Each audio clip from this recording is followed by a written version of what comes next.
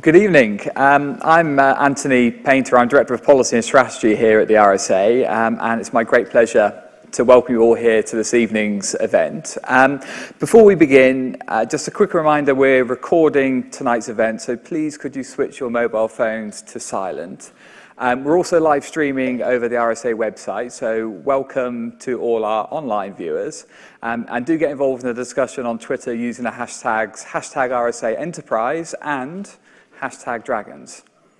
I'm delighted to introduce tonight's special event and to welcome our distinguished speakers. Unfortunately, we received apologies from Mariana Mazzucato, but we still have an absolutely stellar lineup. First of all, there's Liam Byrne. Liam chairs the All-Party Parliamentary Group on Inclusive Growth, which works with parliamentarians, businesses, trade unions and others. He's written in depth about Britain's future, and in his presentation this evening, he'll draw lessons from the history of Britain, as set out in his new book, Dragons. Here it is. 10 entrepreneurs who built Britain, and it's absolutely superb, but we'll hear more from Liam himself. Liam will be exploring the ideas and people that help create the modern commercial world with our esteemed panellists, Sherry Coutu and Sir Martin Sorrell. Sherry is an entrepreneur, non-executive director, investor, advisor to companies, universities, charities. Shall I go on? She's author of the Scale Up Report on UK economic growth. She has many years of experience in the technology and education sectors and is chair of the charity Founders for Schools and a trustee of the Raspberry Pi Foundation. Sir Martin is CEO and founder of WPP, the world's largest marketing communications group. Martin actively supports the advancement of international business schools, advising the Harvard Business School, the Indian School of Business, and many others. We're going to hear first from Liam on lessons of entrepreneurial history and the productivity challenge that Britain faces today. Sherry outlined the need for more small companies to scale up and the role of policymakers, and Sir Martin will bring insights on creative leadership in the new global economy. We, the RSA, are delighted to be hosting tonight's event. Also drawing on a rich past, the RSA believes that creativity underpins commercial and social progress. Our recent work on self-employment and a sharing economy underpins this belief. So it is with great pleasure that I introduce Liam Byrne. Thank you very much. Thank you. Anthony, thank you very much. So nearly 20 years ago, I was innocently sitting in an auditorium slightly less grand than this, blissfully unaware that my life was about to change forever. And like Sherry and Martin, I had just started at Harvard Business School. I was just about to take a course on the making of America. And over the months that followed, I just sat there awestruck by some of the most captivating stories that I'd ever heard. This was history like I'd never heard it before. It was history that wasn't full of facts and figures. It was full of the flesh and blood of these extraordinary entrepreneurs who made America. And I was just completely hooked. So within the space of a year, I had convinced my wife that it was a brilliant idea for me to turn down all of my job offers and spend several months living on our credit card, starting a business. And Sarah, who was 6 months pregnant at the time, took it pretty heroically, I think it's fair to say. But I decided one thing more, that one day I would try and write the book about how Britain was made, not with a load of facts and figures, but with the flesh and blood of the great entrepreneurs who helped build this country, a country that is still now the world's 5th biggest economy. So 16 years later, here it is. I can't quite promise that it's Horrible Histories meets The Apprentice, but there's plenty of cat fights, there's buckets of drama, and it's not full of facts and figures. It is full of these incredible stories that have just been absolutely extraordinary to write. And the simple truth that emerges from it all is this. This country of ours was not just built by sovereigns and statesmen, it wasn't just built by soldiers and scientists, it was built by some of the greatest entrepreneurs on the planet. It was built by buccaneers like Robert Rich, who founded the great colonies and companies of North America. It was founded by merchants like Thomas Diamond Pitt, who created great trading empires and multinationals amidst the old economies of the East. It was created by industrial revolutionaries like Matthew Boulton, who perfected the steam engine that pumped the mines and drove the forges in the factories of the Industrial Revolution. It was created by great capitalists like Nathan Rothschild, who down the road founded the world's great bond market. It was created by people like William Jardine, who forced the argument for free trade in the early 19th century.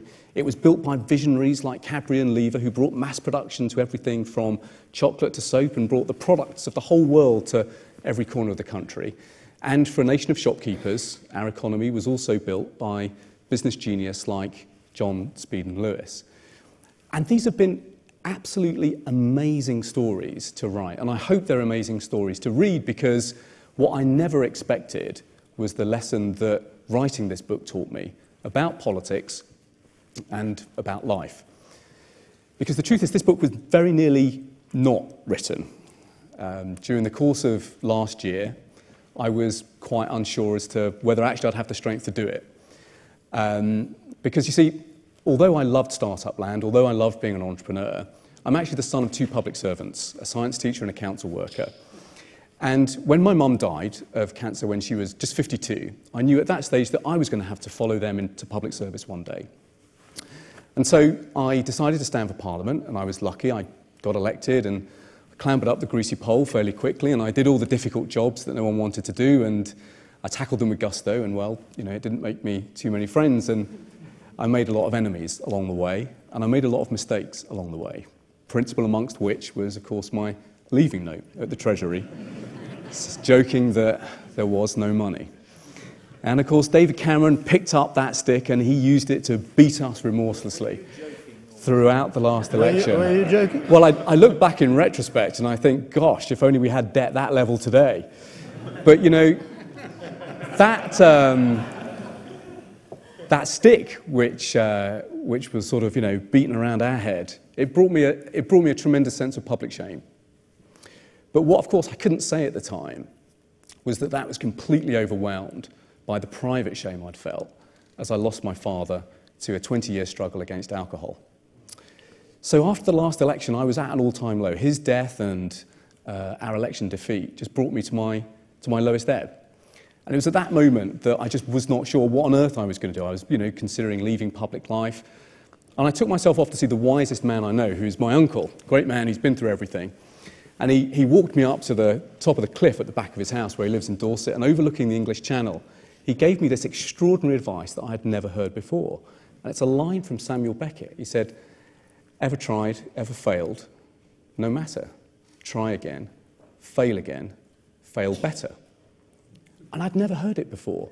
But I suddenly saw that was the wisdom in each and every one of these entrepreneurial stories. All the entrepreneurs in this book, they have tried and they failed and picked themselves up and done it all again. They've taken Kipling's advice to look at triumph and disaster and treat those two imposters just the same. Robert Rich was almost hounded out of the country by Charles I. He was about to emigrate before his fortune turned. Thomas Diamond Pitt made a fortune, lost a fortune fighting the French, and then had to pick himself up and do it all again. Matthew Boulton is constantly on the brink of bankruptcy, and when the millers burn down Albion Mill just down the river, he almost loses everything. He's got to pick himself up and do it all again. The Cadbury brothers were on the brink of bankruptcy for much of their early career until they found a way of turning the corner. And John Speeden Lewis almost died as a young man. He lost the lung, was in protracted battles with his father for much of his early career, until he found a way to overcome and build the business that is John Lewis today. So each of these entrepreneurs understands and proves through the story of their own life that it's not enough to have the audacity of hope. You need the tenacity of hope too. And that's the political lesson that I draw from the book for the economic debates of today. Because look around the world, look around the debate, the truth is that capitalism is not in good odour. Growth is flat on its back. People like Larry Summers, the former Treasury Secretary in the US, says that we're now mired in this age of secular stagnation. Robert Gordon's just written this whopping great book called The Rise and Fall of American Growth that's got the cheery message that, well, our best days are behind us. Larry Fink, the head of BlackRock, the world's biggest asset manager, says that the big global businesses that now dominate the commanding heights of the global economy, they're not investing in the economies and the industries and the jobs of the future.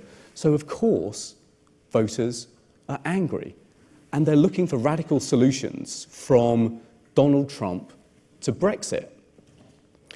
But the lesson of history is this: entrepreneurs are the answer. We could turn our back on the world.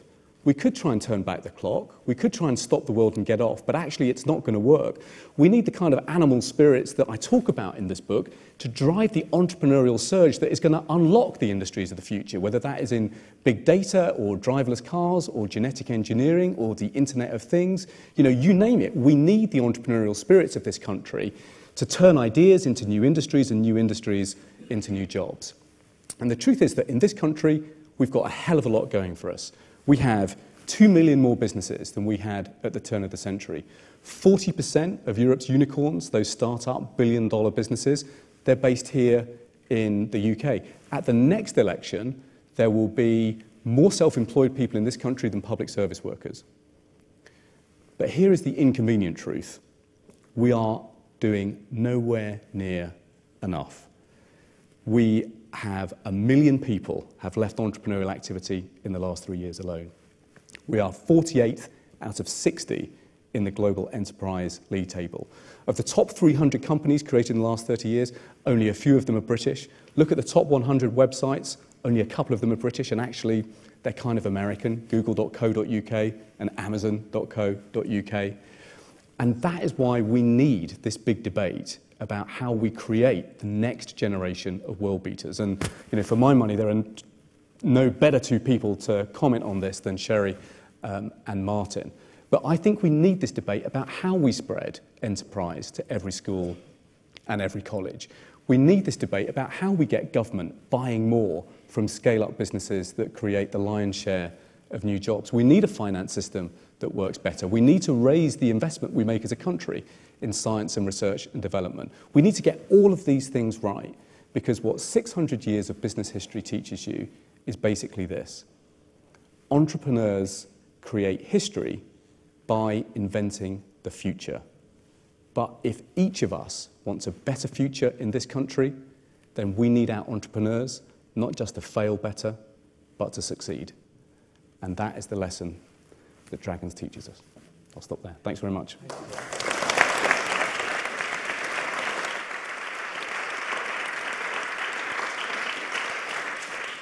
Can we ask you any questions or not? Let's get a response from each. Well, I just one thing I wonder. Right, so on June the 23rd, will the, depending on what difference will the vote make on June the 23rd to your hypothesis? I think it's going to be dead close. But the other thing that surprised No, not what the decision is. But let's say we come out. Is that good for entrepreneurialism? It's actually catastrophic. Okay. And what I hadn't realised as I went back through the centuries, back to actually to the 1250s, when Britain's first wrest control of the fleet and finance business from the Italians and the Dutch.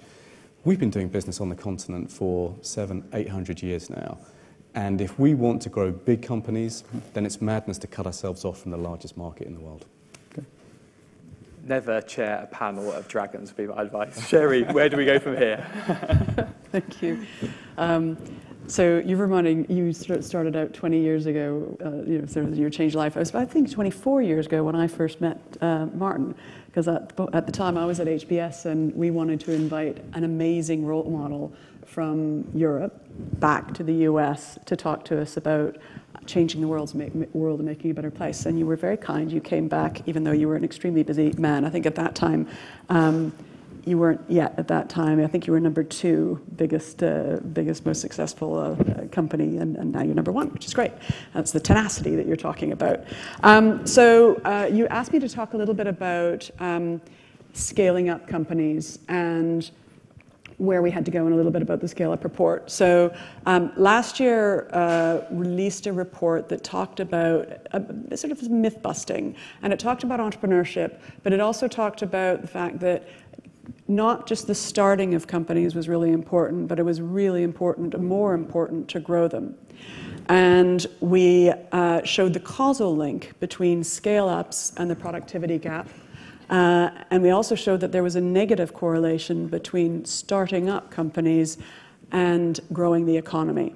and teased a few things out of that. We also asked ourselves the question, if we in this country had the same number of scale-ups that they had in other countries, what would that mean?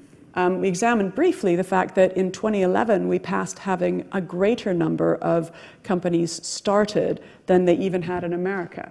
And you could assume if you start more that that is good news. But actually it's not good news, so we examined that. And we asked the question, if we were to grow them to the same extent as some other countries, several other countries, what would it mean? And on a gross basis, it would mean $1.4 trillion in additional income generated by the customers buying the innovative products.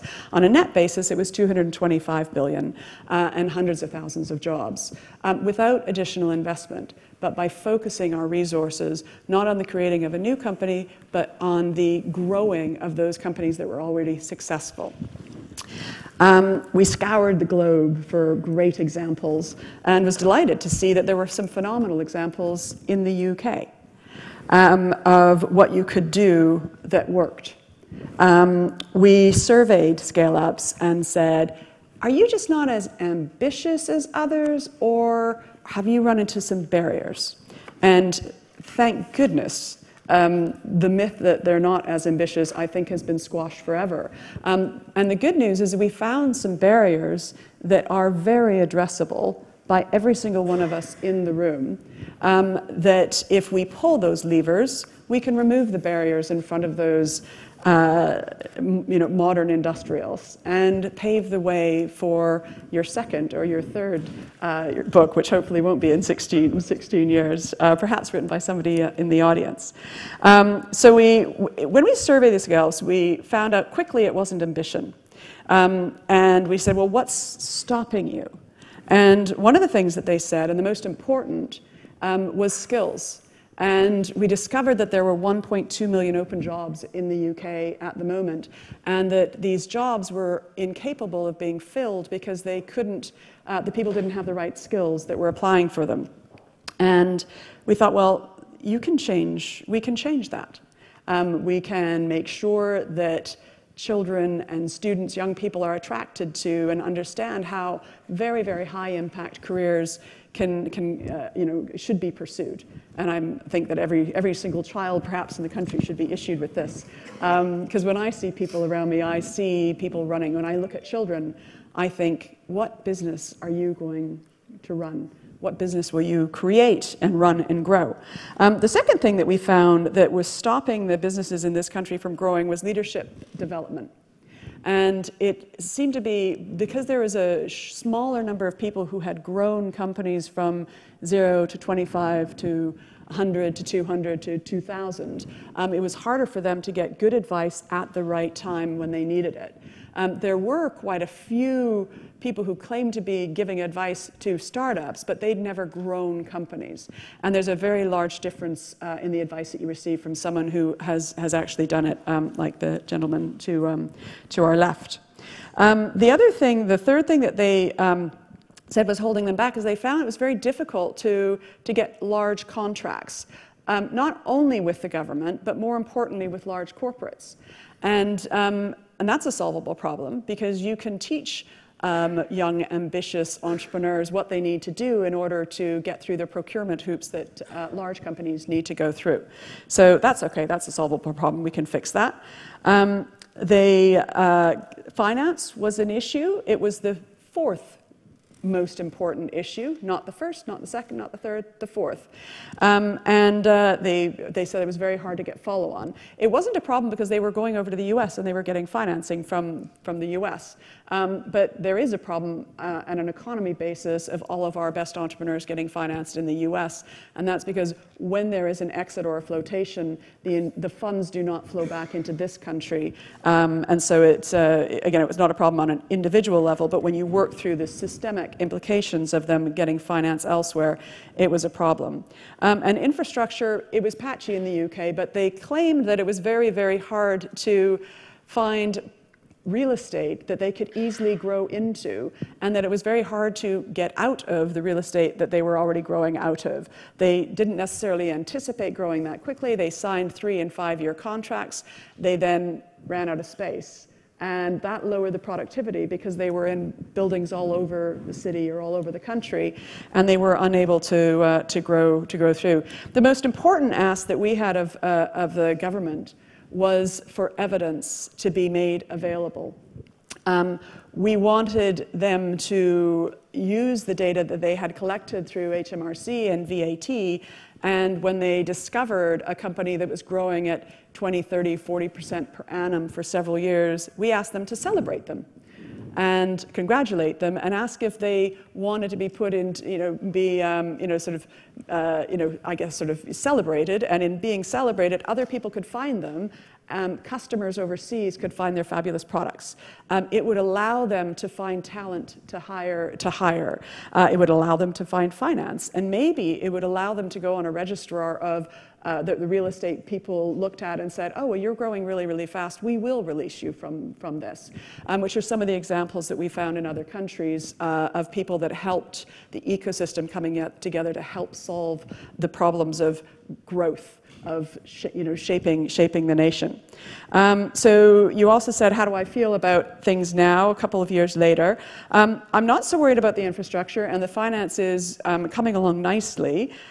Customers emerged, selling to large corporates emerged last year when we surveyed the scale-ups again as the largest problem. It now surpasses the barrier that they see in people having the right skills.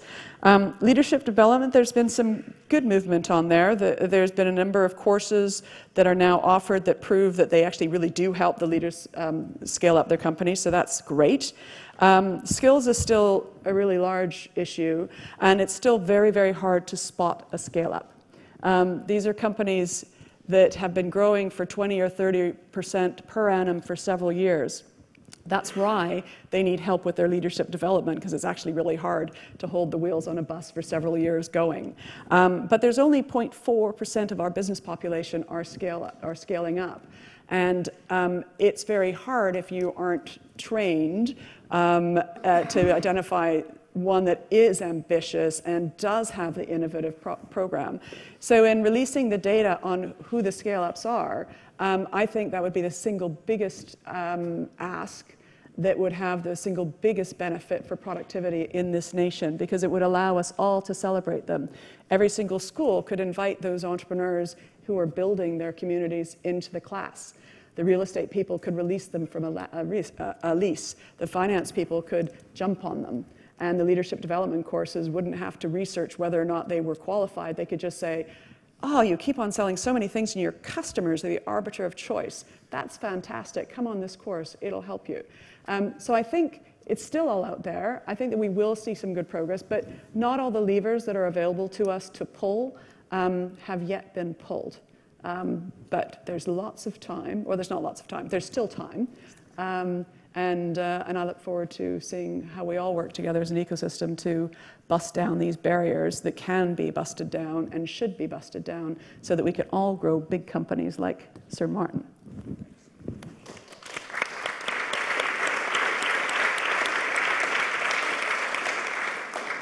So Martin, you've been there, you've done it. Did this book resonate? We're trying to do it. I wouldn't say we've been there and done it. So paranoia rules. When you start a company with 2 people in a room much smaller than this very grand room, you worry about going back to 2 people in one room. So anyway, you changed the agenda. The sort of trouble of doing these panels is, what gets sent to you. The actual brief I got was, what are some lessons for leaders in a new global economy? It wasn't quite orientated to create, but I'll try and adapt it. And let me just make 1 or 2 comments on what Liam said. First of all, the UK economy is not the 5th biggest in the world. Well, it is the biggest in the world in absolute terms. But when he said it, it reminded me of what happened last week. The World Economic Forum and Klaus Schwab organized a session on Brexit, and the Prime Minister gave what was a glorified press conference. And Klaus, in introducing the Prime Minister, said that the British economy was the 20th or 21st largest in the world. and was going to become the 40th largest in the world. No, I don't think that got reported, actually. It was quite interesting. And of course, Klaus was referring to GDP per capita, which is really the figure that you should focus on. And it's true that we're the 5th absolute. But remember what the projection by the World Economic Forum was. So that's just one observation. The other, your quote about, sort of when you have a reverse, dust yourself down, pick yourself up, and start all over again. My dad actually had a much better, and I'll come on to my dad in a minute because he's very important to me. In his letter of wishes that I found when he died, which he had sent to me when he knew he was sort of going to have a terminal illness, or as he put it, a change in his condition, was sometimes the clouds blot out the sun, but have no fear. Have no fear. You mentioned it twice, and there was something. I think it's much better than, with all due respect, your quote. And the third thing I want to say is this. This thing about the short term, and we've joined that McKinsey, Dow Chemical, Larry Fink group, which focusing on the long term. Is the problem? And forgive me for saying this, Liam, but it introduces a little bit of grit into the debate. The trouble is that people who are trying to run large companies have become like politicians. And the reason they become like politicians is there's a simple fact. The average life of a CEO, life expectancy of a CEO as CEO, is about 6 to 7 years currently. The average life of a CFO is about 5 to 6 years. And a CMO, the people, the chief marketing officer, the people that we deal with mostly in our business, the average life, some statistics say 4 years, but probably the more accurate one in America is about 2 years. And hallelujah, it's 1/3 more than it was 18 months ago. It's gone up from 18 months to 2 years. It's what you would expect, is that people, having become leaders of large companies, are very sort of focused on the short term. And there's a wonderful graph that we used, Giv and I used at the House of Lords, because we launched our 100 top, or didn't launch, for the 6th time, we had our 100 top Chinese brands, and you'll see with the FT we do the 100 top global brands. We've done it for the last 11 years. There's a wonderful slide which takes the quarterly performance of the S&P 500. So it takes the earnings of the S&P 500 every quarter since our graph goes back to 2009, beginning of 2009, just post-Lehman. Lehman was Q3 of 2008. And it plots buybacks and dividends against retained earnings. And buybacks and dividends have steadily increased since the first quarter. It was around 50 to 60% of retained earnings at the beginning of 2009. And in Q1, 2, 3, and 4 of 2015, it surpassed, in 3 of the 4 quarters, it surpassed 100% of retained earnings. So effectively, if you think about the S&P 500 as being one big company, it shrank. And in Q4 of last year, 122% of retained earnings were paid back to shareholders. In buybacks and dividends. What is that telling you? It's telling you that the companies, the people who run those companies, think that the funds would be better off in the hands of the shareholders. So everything is short term. And just to throw even more grit into the debate, in our experience, the best companies to deal with in this environment are the controlled companies, the companies that offend good corporate governance. We find that the companies where management is assured of continuity, and there are some examples that counter this, even currently, but the concept of one man or one woman per vote, or per share, one vote per share, is not necessarily a good one, because you don't have the confidence to make long-term decisions. And Mark Zuckerberg, he's just rejigged the structure of Facebook again, introduced a 3rd class of shares. And his justification for doing that was that control would remain with him, and that would enable him to make decisions in the long-term interests of the company. So we have a serious problem. And I struggled with economics, and there's one book I do remember by a left-wing economist called Robin Maris at Cambridge. And he wrote a book called The Theory of Managerial Capitalism, Economic Theory of Managerial Capitalism, as I remember it. And he talked about the separation of ownership and control. And that was a fundamental problem, that when you linked ownership and control, where management had skin in the game, not a good phrase, but their approach was different. And there is some good academic research to show that you can have too much skin in the game, you can have too little. The happy medium seems to be around 20-25% for it. But I put my own view that this is absolutely fundamental. That one of the biggest problems we have is that still have that separation of ownership and control. Now, come back to the brief that Liam sent me. You know what? I can't give you any lessons. And I looked at, I read not all of Liam's books, otherwise I wouldn't have time to do any work. But I will get round to it eventually. But I skimmed a lot of the stories. I went to the heart of it, and there are 5 things at the end that he talks about as being sort of common themes. Money makes money, being in the right place at the right time, fold, hold, knowing when to fold, when to hold, when you're all in, grit and trust, which means strategic vision and detail, and changing the world. Whilst it's fashionable on that last one to say, the young today, and I'm not young, I'm 71, the young, are primarily focused on changing the world. I think there is some truth in that, but that is not true to say that everybody I went to business school with from 1966 to 68, so it's an awful long time ago, were only interested in making money. And I'll come back to that in a minute. So what I thought I would do in the time left to me is just to run through, just from my personal experience, what the key factors. And the interesting thing is, to go to sort of just add again a little bit of grit to the discussion, I don't think there are any rules.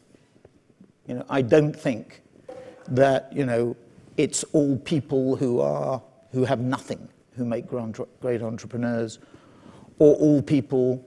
All the people. Some of your stories are people who came from comfortable. I think you said comfortable backgrounds, not necessarily super rich, but they had money. They could raise money. I think there was one case, 2.4 million sticks. Well, that was the second thing I was going to come in. There are some people who left school at 15, Richard Branson, etc. There are some people who, spent a lot of time at business school. God forbid, as we all did. We all suffer that burden. My mother thought it was the worst thing I ever did.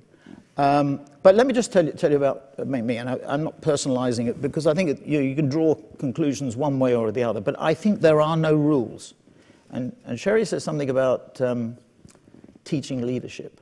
I bristle at that. I don't, there's this old debate about, can you teach leaders?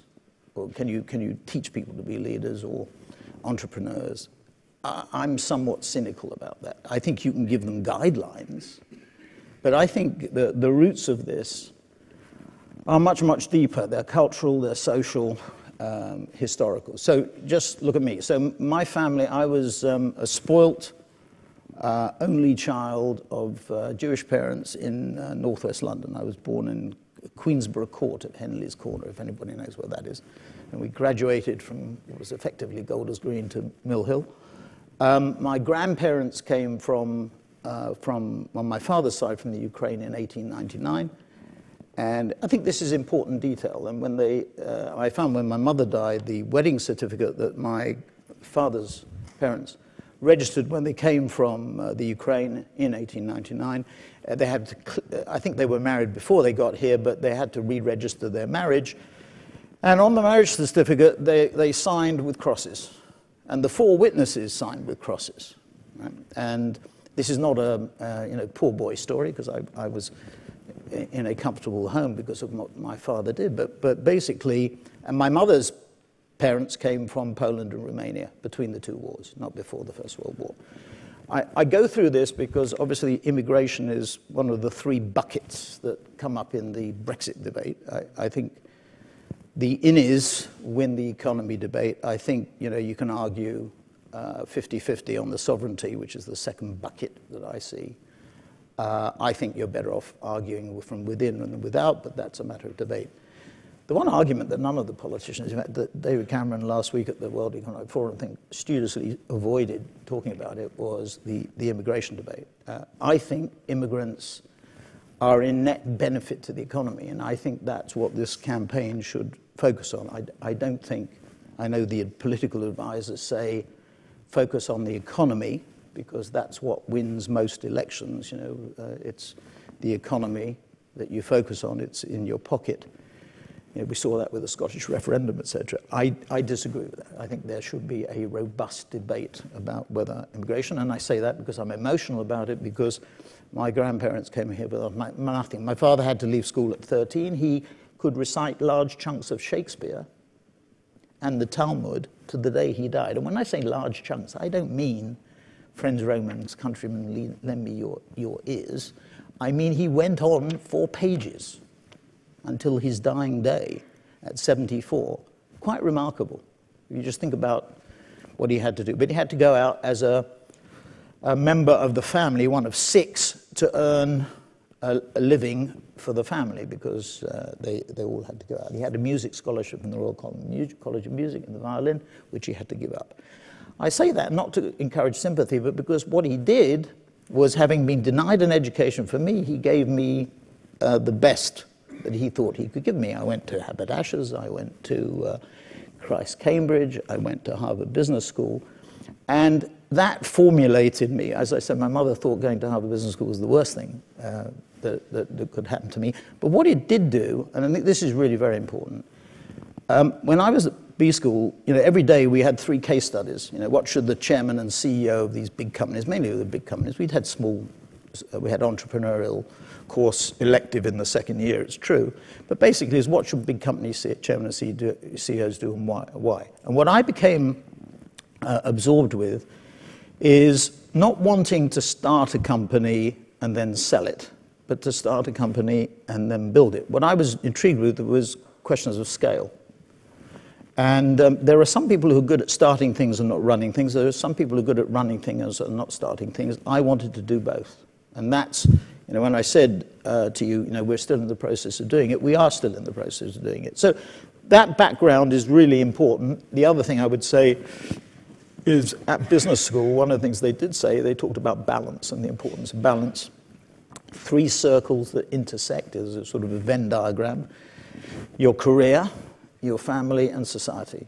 And I would admit that I haven't been able to balance all 3, but I think it's important to understand that you have to balance all 3. And I think actually this generation is much better at balancing all those 3. I can justifiably claim to have done 2 of those reasonably well, but, you know, or 1 out of the 3 at certain times, but I haven't managed to do all 3. Strong education, Dad gave me that because he didn't have it.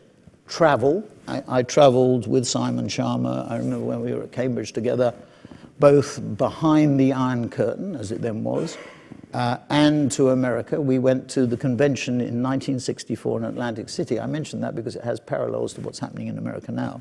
It's the last time we had an extreme right candidate, you remember Barry Goldwater, and it will be interesting to see whether the result is the same as Barry Goldwater. I think Goldwater lost, or the Democrats won, in 44 states. We'll see whether that happens again or not. Somehow I think it will not be the case, but we'll see.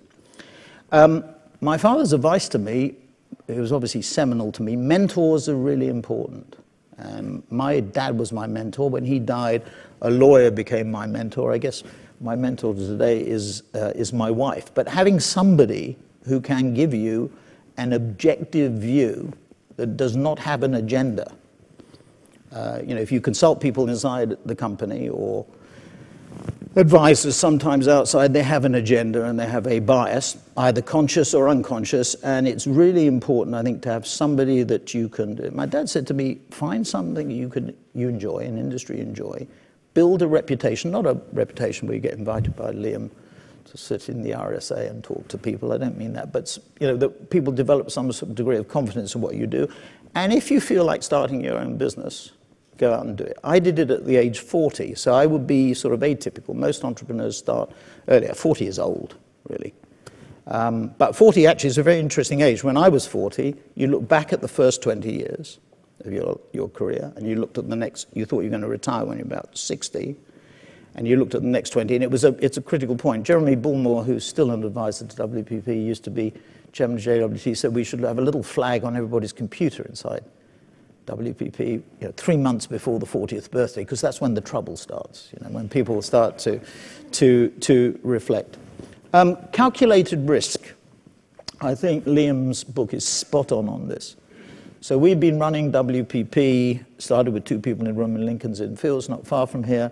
We did 18 acquisitions in 18 months. We had a shell company, Wire and Plastic Products, with £1 million market cap. I think we're up to about 150 million pounds within about 18 months. And more, it's better to travel than arrive, as the old saw. And the share price had risen in anticipation. So we've gone from £1 million market cap to 150 in about 18 months. And JWT Group was in a spot of trouble with clients, with people and share owners, and I won't bother you with the details. But it was 13 times our size. I owned personally in WPP at that time 16% of the equity. And the decision, so this is a company 13 times our size. We were capped at, say, 150, call it $250 million. With the takeout price at the end was $525 million. So, and we did a 1-for-1 rights issue, and the rest was debt. So the choice to me, and it comes back to your question about these big decisions, and whether you're all in. But this was the basic decision. Do I own 16% of an unleveraged company? This is personally unleveraged company, which was a 13th the size of a company, which, JWT was losing money. Actually, we were making money, ironically. They were losing money, even though they were 13 times our size, but with a bit of debt. So 16% without debt, a 13 times size company, 8% with some debt. Now, luck, Liam also mentions in his book the importance of luck. Luck is really important. My dad used to say, you make your own luck. Maybe, maybe not. We knew that it was a freehold property in JWT. We paid $525 million for the company, and within 12 months to 18 months, we found this freehold property. We knew they had a freehold property which they depreciated on the balance sheet. In those days, you used to write off freehold property by 2.5% a year over 40 years. So what you had was a lot of companies, the asset strippers like Jim Slater, like Goldsmith, and others, used to strip companies because they had depreciated property assets. We saw this on the balance sheet, but we thought it was in London. We thought it was Berkeley Square. When we got in, we found it was in Tokyo. And we sold it for $200 million about 12 months after we bought the company. Now, we had to pay 50% capital gains tax, but it means the price was reduced from $525 million to $425 million. We deleveraged the company within about 18 months, and all was good. So I just talk about calculated risk is really important. And I think good entrepreneurs, and the book is great on this, the Dragon's book in that. Cyclicality. Anybody in this room outside that believes that economic life is not cyclical, think again. In the moment you think that things aren't cyclical is when the trouble starts. Companies are cyclical, families are cyclical, people are cyclical, marriages are cyclical, countries are cyclical, regions are cyclical, geographies are cyclical. And I think the basic problem, I hate to be negative about this, is that we can't come to terms with the fact that history is against us. The flip side is also true. The last 200 years, China has been on the wrong side of history. It is now on the right side of history. Go back and look at worldwide GDP in the early 19th century, and you will get a shock. Because China and India, at that time, were about 40% of worldwide GDP, which is where they will be, despite all the current stuff, in my view. Because the BRIC markets have become a vice rather than a virtue in the last few years. That's how fickle and short-term everybody. You can't reverse a company's strategy in 2 to 3 years because it's nonsense. And the 1.4 billion, 1.3 billion people in China are where those entrepreneurs are going to come. And what the imperative for us is even greater, because we are now, in my view, at a historical disadvantage. But cyclicality, we acquired JWT, it looked wonderful. In '89, we acquired Ogilvy, which was about twice our size at that time. I thought it was a rerun. I'm saying I because I take responsibility. We over-leveraged the company, and we had a near-death experience in '91 too, where we had to recapitalize the company and did a debt-for-equity swap. So the crisis, pick yourself, dust your the clouds blot out the sun, applied to me too. Another thing that I think is really important, I really do believe, and that's our business, in long-term brand building. I do not believe that flitting from flower to flower, which is the conventional wisdom today. That people believe that in order to build a career, what you have to do is go from company to company, from flower to flower, and pick up knowledge or pollen, whatever the right analogy is, from one to the other. I do not believe in that. Again, this comes from my father. My father said, invest in the company. He said, portfolio investment is a mug's game. It's gambling. He said, invest in the company that you are in. That is where you have some degree of certainty. And I think that's absolutely fundamental. And what we're doing at WPP is long-term brand building. We've been at this for 31 years. And, obviously I'm coming towards the end of my involvement with the company, but essentially it's a long-term exercise. It's not 5 or 6 years. It's not 6 or 7 years and then on to the next. This is a long-term brand building exercise. I do not believe in flitting. And by the way, those of you who are starting companies, don't go to venture capitalists and don't go to private equity firms. No, seriously, because they have the highest cost of capital. Steve Schwarzman said to me, Martin, never come to Blackstone for money because their internal rates of return are 20% or 15%. They're issuing funds now, the private equity people. Lower returns demanded for longer term investment, they say. Still the internal rates of return of 15%. By far the most expensive sources of finance. And the final point I'll make, you'll be glad to know, is about change.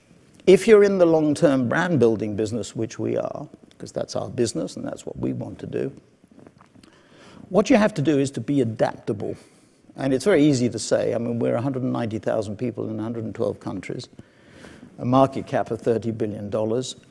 We started at $1.5 million 31 years ago.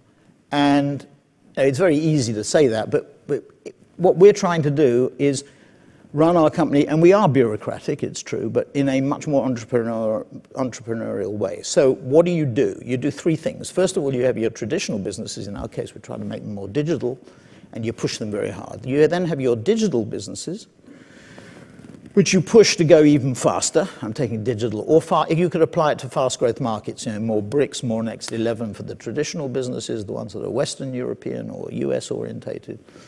Push your fast growth market businesses.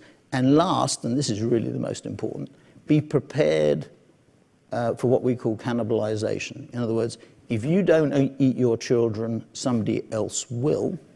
So you better invest in new technologies, new countries, new operations, and sort of run a strategic private equity or strategic venture capital company. So that's some of the things that stick out in my mind as I read Liam's book in relation to my own experience, and maybe it'll stir 1 or 2 thoughts in you. Thank you. Thank you.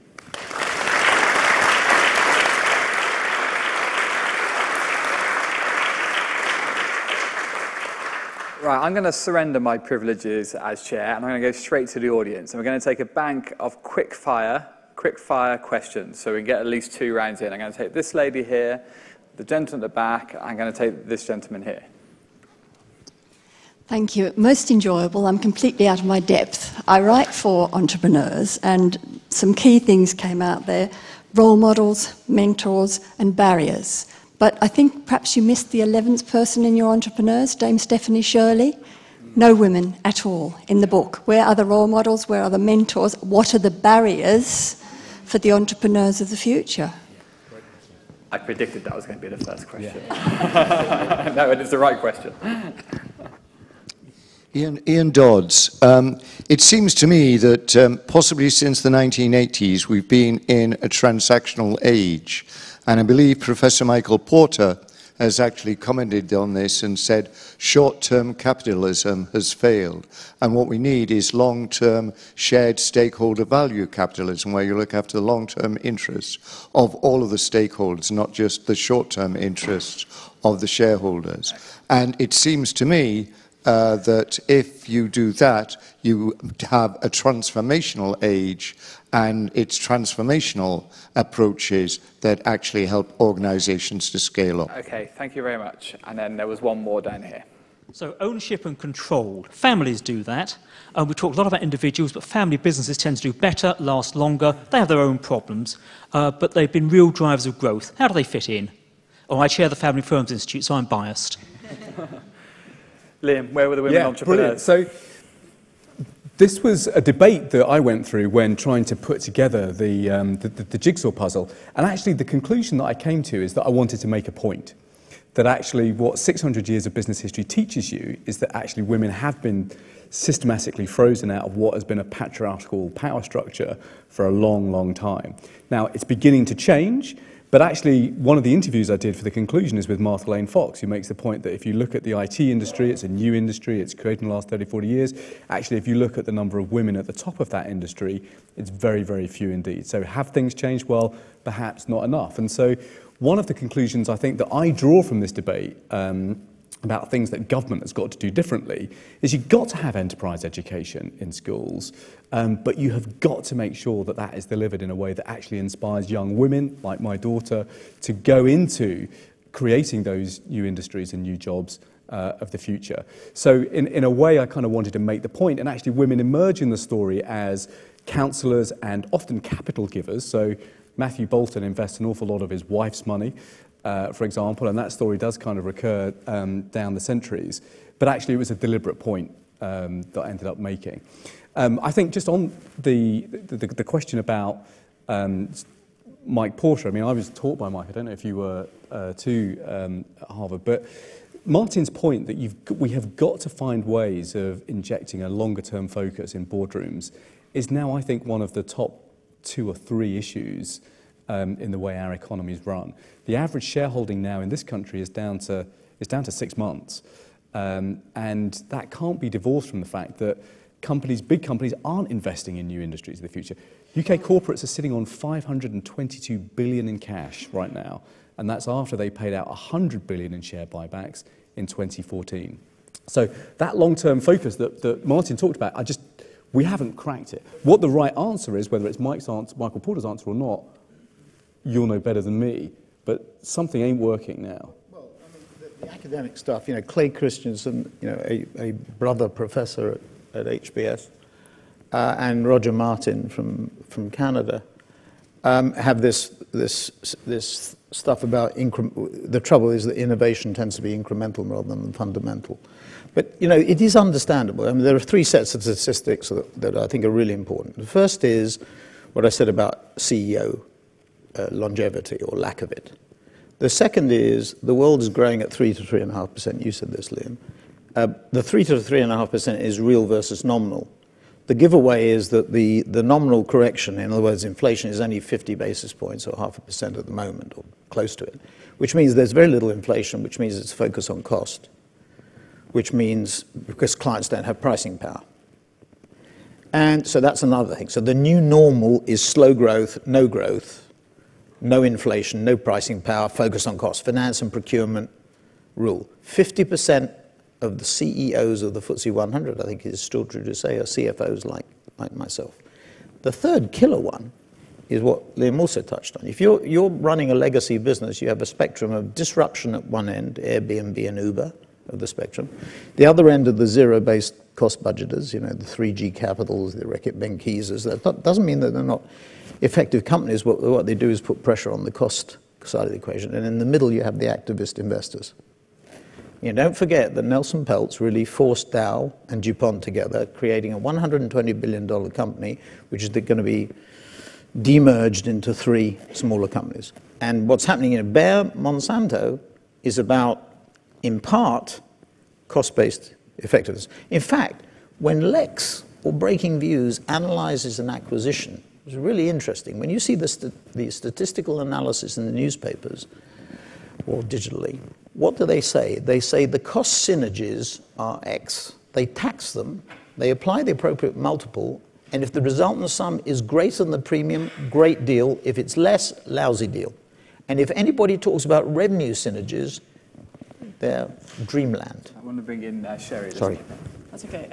So I think what you really meant to say is your second book was going to be starting with Dame. These outside. I like the fact that you've mentioned Dame Shirley. I studied her as a case study when I came over here from Canada at the London School of Economics, and that is what tipped me into seeing entrepreneurship as my career choice. Just in terms of role models and mentors, as a shameless plug at the Founders for Schools, but we have a platform we created for teachers that allow them to choose the women business leaders and get them into their class. And it triples the percentage of students that choose STEM. Just by having exposure and access to the people who build businesses, some of them small, some of them not so small, but all of them growing, makes an enormous difference in the lives of these children, some of whom won't have met them in their own family. And just to Michael Porter for a second, he supervised my thesis, and he also endorsed the report, and said that what he liked about it was the ecosystem, the systemic approach that had the long term and the short term. And the fact that we led with education is because it was a long-term lever that we all had to pull, and that nobody had all of the answers, that we had to work together. Teachers have to bring business leaders into their classroom. You mentioned executive leadership.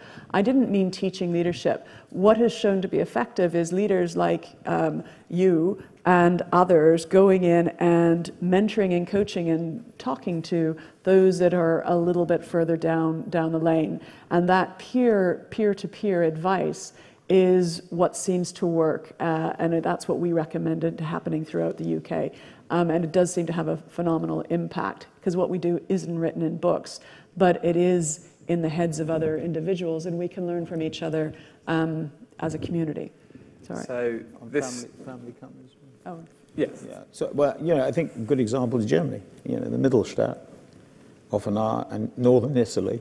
I mean, not fashionable to talk about that, but you see strong family companies, and I'm a great believer in that. And I think heavily investing in your own company and reducing the separation between ownership and control, which you see, as you're right, as the questioner said, you see at its most acute form in family companies. I mean, it can lead to problems, obviously, dynastically, clogs to clogs in 3 generations. But I do think it's fundamental, and I think we've lost sight of that. Yeah, it's a lesson actually that recurs down the centuries. So Robert Rich, the first big chapter, happens to inherit the biggest privateering fleet in England. That's where his fortune starts. But Matthew Bolton inherits his dad's business. John Speed & Lewis inherits his father's business. So it's definitely a pattern down the centuries. I'm thinking Veuve Clicquot turned around the fortunes of that champagne company, and that was a woman. There's another chapter for your book.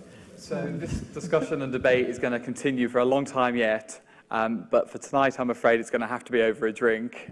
We've run out of time, but thank you very much to Sir Martin Sorrell, Sherry Coutu, and Liam Byrne. The books, as I say, are available. I'm sure Liam will sign a few for you, and the discussion will continue long beyond this point. Thank you very much for coming tonight. Thank you.